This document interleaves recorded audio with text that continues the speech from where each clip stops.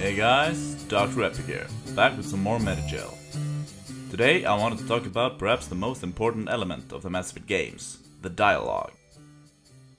I'm sorry, I know that was important, but you perform Gilbert and Sullivan?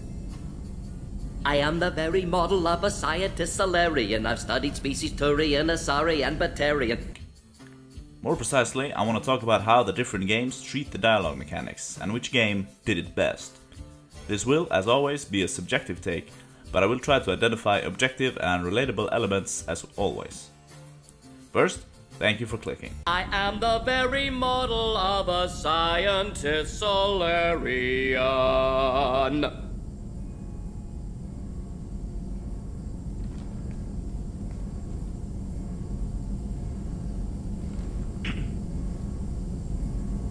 Thanks for sharing what you've learned, Morden. First game up for analysis is Mass Effect 1, the OG. Now, it's no secret Mass Effect 1 had some of the most memorable dialogue in the franchise. Because it's a big, stupid jellyfish. Mass Effect 1 was, spoiler alert, BioWare's first attempt at a Mass Effect game. They knew at this time that creating good dialogue was paramount to the success of a Mass Effect game. They wasted no time beginning to design a dialogue system that would offer captivating gameplay. Eventually, they landed on the fundamental building block of the Mass Effect franchise, namely the conversation wheel. Its setup is fairly simple, but it is one that gives developers and story writers a lot of freedom nonetheless in how they want to design a conversation scene. To the left is usually conversation options that lets you investigate and dig deeper without progressing the conversation further. Like when a cashier asks you cash or credit and you answer, "Hold up, you remind me of my dead father." She then replies, "I can't be your dead father, because I'm actually just 3 little kids in a trench coat." To this you can reply usually with one nicer option there and one mean option down there. Both are usually non sequiturs to conclude the investigation, quote unquote. Like, "Ah, I see, thank you kind sir," and "Ah, I see, you stupid." Now we move over to the right side of the conversation wheel. This is where things get really good. Here as well you have the nicer option, known as the Paragon option. At the top, this is the good guy option in short. In the middle you have the neutral option, designed not to offend anyone or to just be straight to business, as it were. The bottom option is known as the Renegade option, and this is basically the bad cop option. By choosing Paragon or Renegade conversation options, you get Paragon and Renegade charisma points, respectively. The neutral option gives you no points. Your Paragon and Renegade charisma score can be increased exponentially by choosing the right stats and attributes for a character in the skill tree. Because of this, the consequences of choosing dialogue options is not only about whether or not you hurt the NPC's feelings, they have a direct impact on what kind of character your Shepard will turn out to be through the course of the game. Another feature of the Mass Effect 1 conversation system is that some conversation options are locked unless you have the right amount of charisma score. These are usually important dialogue options, like whether or not you will manage to convince the slave of the Lovecraftian supermonsters to break his mind-controlling shackles, or whether or not you will get a discount at the store. Both equally terrifying endeavors and interactions, as everyone who has tried to haggle in real life can attest to. The locked conversation options creates a strong incentive for story-driven players, which in a single-player only game should be every player, to strive towards maximum charisma. But there is only so much charisma points to farm in Mass Effect 1, leading players to having to decide which path to choose, the Renegade or the Paragon way. The Paragon way is often the best way to make everyone happy, but sometimes you just want to lay down the business, you know, since it's a game and not real life. Now let's get to the ranking of this conversation system. I really like a lot of the lines in Mass Effect 1, the Renegade lines in particular I find to be fairly brutal and memorable, and BioWare even makes you have to take a stance on some pretty difficult moral topics throughout the games, like for instance whether or not you want to support Rebecca in regards to in utero genetic modification of their unborn child, and whether or not to allow research on fallen soldier bodies. In my experience, I also found Mass Effect 1 to have the most dialogue options available to choose from of the franchise. A negative Nelly might say there are too much conversation options, and that it makes so that the options that are there feel watered down and unimportant. I think personally, in a story-driven RPG, having a lot of options for people interested in the lore and such is perfectly fine. It's like my dog used to say, it's better to have a bone too many and not need it than to have a bone too little and actually need it. The only sad thing I want to shine a light on with the Mass Effect 1 system is that by driving players towards choosing only Paragon and Renegade, you take away some incentive for player freedom. Because if the best choices are locked and require these high charisma scores, you don't want to lose out on points by, for example, sometimes doing Paragon things and losing the Renegade points you need to unlock the locked Renegade combo option. The neutral options become really unattractive. There are so many of these I've never touched, even though many times they are what I really thought and meant at the time.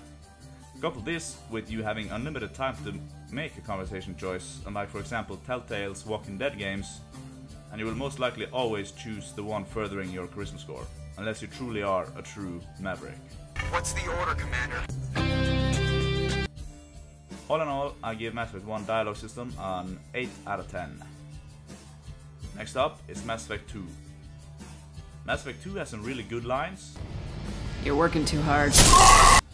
And creates a lot of difficult choices for all players, whether you choose the good guy path or the bad guy path. Because even though the Renegades have the simple options, quote unquote, sometimes it's really difficult to press the button to actually go through with it. Let him live, I let you leave. Kill him, I do the same to you. Let him go. You got what you wanted, human. Are we free to go? How do I know you won't shoot me in the back as soon as I turn around?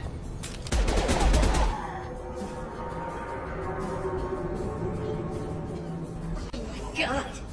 You murdered them!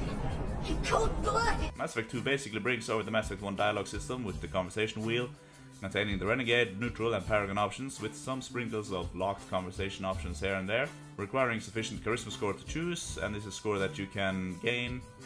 Mass Effect 2 innovates though and throws in a curveball, the so-called interrupt options. These prompts can appear randomly at any given point in the conversation, and you have zero option to stall and sit down and think through it. You have to act on gut instinct. The interrupt option is either Paragon or Renegade, granting you the relevant score should you choose to attempt the interrupt. Some of the best lines in Mass Effect comes in conjunction with interrupt options. How about goodbye? This I find to be a really good innovation. The only gripe I have is that they can be very vague when they appear on screen, like how am I actually supposed to know what I will do if I press the button? Often this is clued to you by context, like Shepard might pull up a gun and point it at something so you intrinsically understand that the interruption consists of pulling the trigger, most likely. Overall, I think context clues work perfectly fine enough in Mass Effect 2. The interrupt options improve the Mass Effect 1 system in my opinion, making it slightly better by introducing some more conversation tension even on replays. They also add another layer of complexity to the dialogue and different outcomes. I also think Mass Effect 2 has a good selection of conversation options, though fewer than Mass Effect 1. It comes across as more streamlined and not too much to the point that it's grating or annoying skipping through too many options. I think they did a great job here. The same gripe pertaining to the fact that Mass Effect 2 also encourages you to stay away from neutral options and not to mix and match Paragon and Renegade choices, I think is a little bit sad, but a natural consequence of the Paragon Renegade morality system. With that, I'll give the Mass Effect 2 dialogue and charisma system a 9 out of 10. Next up is Mass Effect 3. Mass Effect 3 has some really good lines, like actually really good lines. Stand in the ashes of 1 trillion dead souls and ask the ghosts if honor matters. This silence is your answer. And some amazing lines. You big stupid jellyfish. The biggest innovation was perhaps the reputation system. Instead of the two opposing Renegade and Paragon meters, you had one meter that was being filled with either Renegade or Paragon score, taking up each other's space. As said on the Mass Effect Wikipedia, in short, reputation acts as a multiplier for the player's alignment and provides access to more dialogue choices. Reputation can be gained by the usual stuff like conversation choices. I didn't personally mind this implementation any one way or the other. I think the quality of the lines is overall very good in Mass Effect 3 as well. In Mass Effect 3 they stick to the good old conversation wheel, now complete with the Paragon and Renegade interrupts. One thing I noticed fairly quickly was that there was a lot less conversation options, a lot more forced conversation from Shepard, and basically no neutral options. All of this makes Mass Effect 3 even more streamlined than Mass Effect 2, at the cost of player freedom. I have a feeling that this was done so that the writers can better write their version of Shepard, like a war-torn PTSD afflicted veteran, something these spooky dreams contribute to as well. I understand where that wish was coming from, and I think it was executed okay enough, but I think it's sad that it happened at expense to player freedom, and the conversation plurality.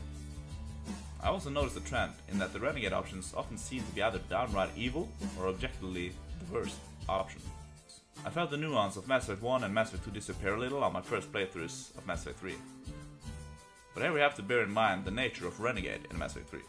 In Mass Effect 3, the Renegade is the means justifies the ends kind of guy, or the cold hard calculus of war kind of guy, having to make hard sacrifices.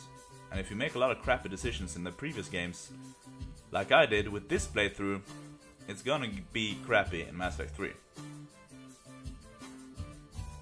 I noticed that the Renegade options often were the best in regards to war assets when you have a bad starting point in Mass Effect 3, but on other playthroughs where I had done everything right, so to speak, in the previous games, then the Renegade in Mass Effect 3 were often objectively bad, at least contained within the game itself and in regards to squad mates and war assets.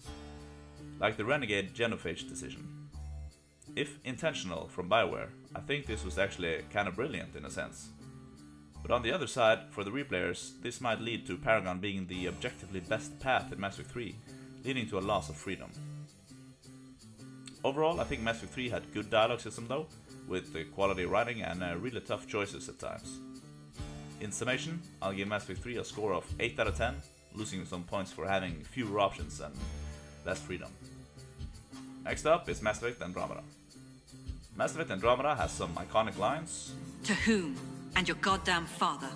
Sorry, my face is tired from dealing with everything. And contrary to however justified popular opinion, Mass Effect Andromeda does have some good dialogue as well. However, veteran players will immediately notice something is different from the Shepard games. Gone is the Renegade and Paragon system for one. Gone is the reputation system, and the only thing remaining is the good old conversation wheel with unlimited pondering time, save for the occasional interrupt. In Mass Effect Andromeda, I experienced that you can practically choose between being a boring professional guy and a try to be somewhat kind of funny guy. Just like any real life office job. No more loose cannon renegade or paragon of virtue war hero. I get why the devs did this, if it was to make Ryder come across as a noob compared to the legendary Alliance soldier Shepard, and that perhaps across sequels Ryder would eventually become a hardened tough guy as well. This would make a distinction between Ryder and Shepard so as to avoid Ryder not just being a lackluster Shepard clone. But the biggest problem is that this good guy bad guy removal compounds into is the removal of any scoring system, morality, or charisma system. As phrased on the Mass Effect Wikipedia, Mass Effect Andromeda abandoned the morality system. Pathfinder Ryder's current conversation choices no longer determine future gameplay consequences. This means, basically, no more locked conversation options requiring you to gain charisma points to unlock them. This further means, like too much of the choices in Mass Effect Andromeda, especially if the game is completely scrapped with no sequel, that conversation options are in practice impactless outside of the concrete consequences. This is very sad and washes out the Mass Effect gameplay experience, at least for me.